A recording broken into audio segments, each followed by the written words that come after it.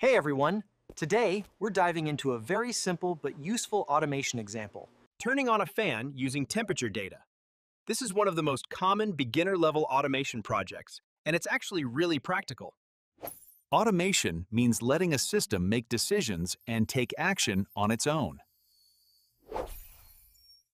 No buttons, no manual control, just sensors, a controller, and a smart reaction.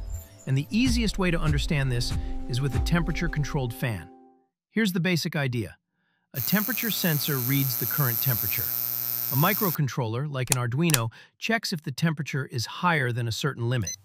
If it's too hot, the controller turns the fan on.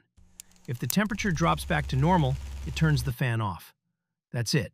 Simple, automatic, and effective.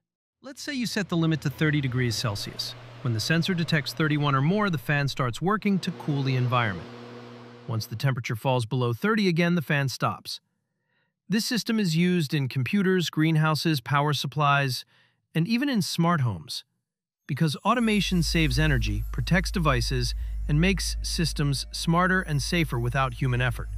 And the best part is you can build this with just a sensor, a microcontroller, and a fan. So that's how simple automation can control a fan using temperature data. I hope you learned something new today. Thanks for watching, and see you in the next video.